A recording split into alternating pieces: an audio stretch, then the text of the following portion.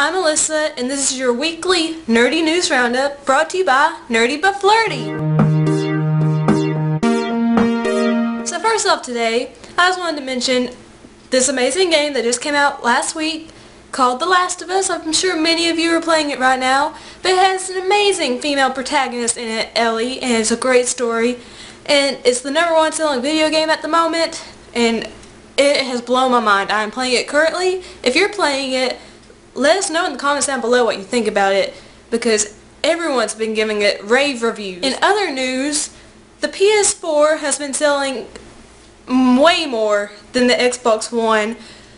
It has actually outsold the Xbox One on GameStop, Best Buy, and Amazon, and 81% of people said they would buy a PS4 over an Xbox One. So are you Team PS4 or Team Xbox One? Or maybe are you a PC gamer, or are you perfectly content with your Wii U or 3DS or Vita? Let us know in the comments down below. We want to know. I am personally Team PS4. No DRM. Lastly, the top grossing movie of the week has been Man of Steel, which just goes to show you that men in blue tights and a red cape can still outsell every other movie that is available. But I have a question. Where are the female superheroes? Why has no one made a female superhero movie?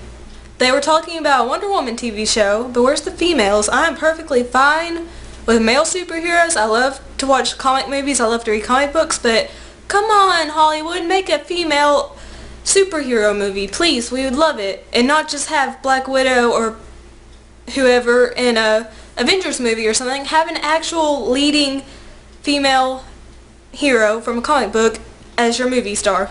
Please, Hollywood. We would love it. And let us know who you would like to see as a female superhero in a movie down below. I would personally love to see a Wonder Woman movie, but you might have a different opinion. Be sure to check out Nerdy But Flirty for more news roundups, and please check out my own channel, youtube.com/unchartedgirl88. Bye guys!